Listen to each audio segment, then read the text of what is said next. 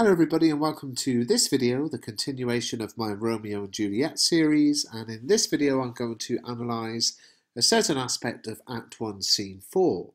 So for the first time in the play we have a scene which actually could be argued to be unnecessary. Act 1 Scene 4 basically tells us things that we already know. Romeo and his friends are heading to Capulet's party, but Romeo's not in the mood to go. And that's, basically the thing that we learned in the previous scene, or certainly in Act 1, Scene 2. So why do we learn it again in Act 1, Scene 4? Well, there is something we do learn about in Act 1, Scene 4, which is a little bit more about the character of Mercutio, who is developed in this scene. His long-winded speech about Queen Mab may initially seem to be unimportant, but it reveals a lot about the character which will prove important further into the play. So the Queen Mab speech, which you can see on the screen if I zoomed out, this is a suggested image of Queen Mab. I'll talk about her in a second though. So the Queen Mab speech, as you can see on the screen, is a really quite long speech. It took me hours to translate into modern English, which is what the previous video is about on this channel. And some people think it's one of the most pointless speeches in the play, that it's just Shakespeare showing off. There are one or two times in Romeo and Juliet where Shakespeare writes a speech that just seems to be an exercise in writing. Let me show you how I can write this kind of really elaborate piece. But it is quite interesting what happens with Queen Mab. The imagery related to Queen Mab starts off pretty much like a sort of child's fairy tale, the kind of thing I might read my children, or the sort of thing that you might find in a Disney film. So it starts off with innocent images like the chariot, Queen Mab's chariot is made from an empty hazelnut. So very sort of light imagery. But as it goes on, as Mercutio carries on talking, the imagery gets darker and darker. Then it moves on to lovers' brains and ends up with soldiers cutting foreign throats, and even finishes with Queen Mab teaching girls how to have sex. So there's a real chaos to the speech, and it gets darker and darker in terms of imagery. And I think Shakespeare uses that to symbolise the chaos and the darkness that is so key to the character of Mercutio. So to put it simply, this speech warns us that Mercutio is a bit of trouble, and we should keep an eye out for him later, because he's likely to be either the cause of, or certainly in the midst of, some sort of chaos. Now, Mercutio is also used to juxtapose the views of love that are expressed by Romeo.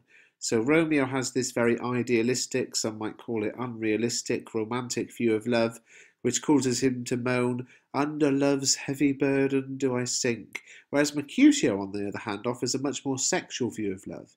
In fact, every time Romeo says something, Mercutio turns it into a sexual joke.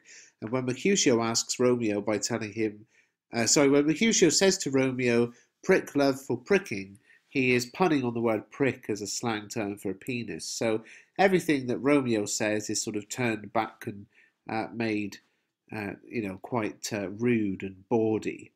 So once again, we have in those two characters and in this scene the two contrasting ideas of love, love as romantic or love as purely sexual, and they're juxtaposed together. So in the following scene, in the next scene, our two title characters of Romeo and Juliet are going to meet, and we will see which type of love ultimately wins out. Now, it's quite interesting to think about this character of Queen Mab. This is just an aside, but it's something that is interesting. Shakespeare actually did create Queen Mab. In the original, in the Bandello version, there was no Queen Mab. So Shakespeare created Queen Mab out of his own imagination, you would guess. But Queen Mab as a character, since Shakespeare created her, has gone on to appear in a real variety of literature. And it's a sign of how popular and how widespread the influence of Shakespeare has been on literature, that Mab does make appearances pretty much for the rest of time. So in the 17th century, this guy here, the poet Ben Jonson, wrote some poetry which included references to Queen Mab. In 1813, Percy Shelley here wrote a poem called Queen Mab, and we can actually have a little look and an extract of that. It was a huge epic poem in sort of 9 different um, sort of chapters, or can't remember what they were called. 9 books, I think. But yeah, there's an example from that on the screen.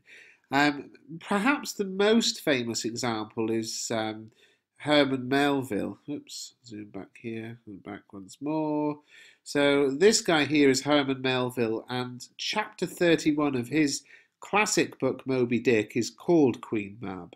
And then over here is who it's funny, isn't it, how almost all of the men have facial hair. This is J.M. Barrie, and in The Little White Bird of 1902, we actually have an appearance from Queen Mab, who is mentioned about going to visit Peter Pan.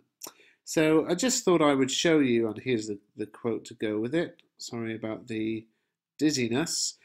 I just thought I would show you, though, a little glimpse of the sort of influence that Shakespeare has. He creates this very bizarre, random character of Queen Mab that plays a very small part in the play of Romeo and Juliet, and yet that character is then embraced by literary people over the hundreds of years that follow, and appears in all sorts of poetry and prose and films as well, and even non-fiction writing. People often have referred to Queen Mab. So it's just one indication of the extent and the influence of William Shakespeare.